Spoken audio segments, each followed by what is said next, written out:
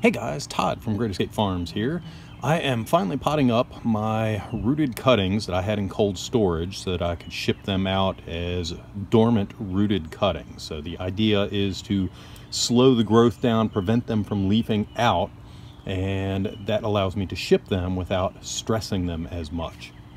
So I actually pulled them out of cold storage a couple of weeks ago.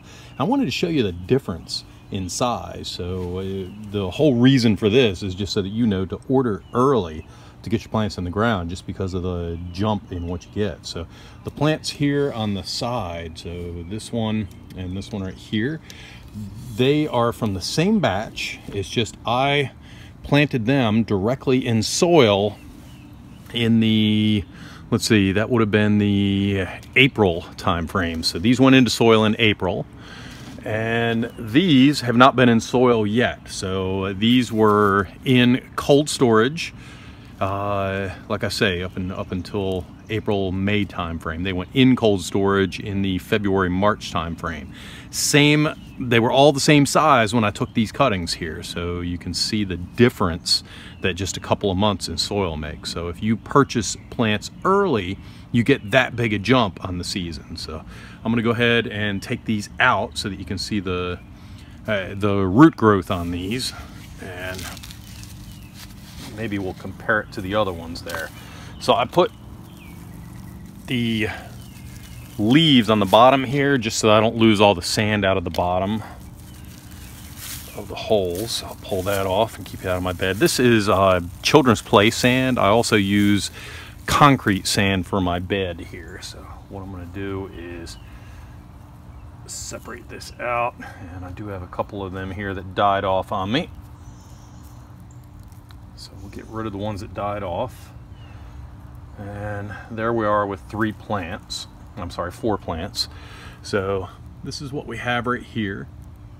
And you can see that it is rooted out, has quite a few leaves on it, but it is nowhere as big as these right here. So let me take this out, and you can see the roots on these already spinning around and all. If this was in the ground, I mean, this would be doing wonderful, even better than what it is right now. So what we're going to do is we're going to catch these guys up right here to the other cuttings right there. So I'm going to individually pot each one of these with potting soil, and we'll go from there. So let me set up over on the table and just show you what I'm doing. Okay, we're set up here. So I have some pots here, and first thing I do is I cross out what was on there before, and then I'm going to number it. So what I have, my numbering scheme is just the year and the row number. So 2017 is the year that I'm taking them out, and they were row 22. And I'll just do one for right now. So I'll just pull that out, and I have potting soil here. So I'll put a little bit of potting soil on the bottom and then add the plant.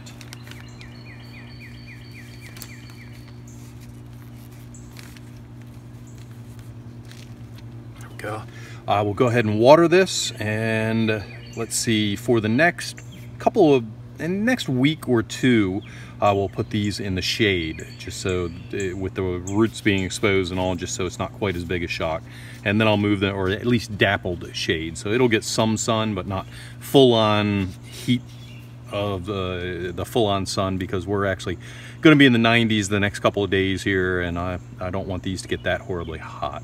So that's all there is to transplanting these, and these will root out and probably not catch up to these other ones here, but hopefully get big enough to be a good sellable plant here before too long.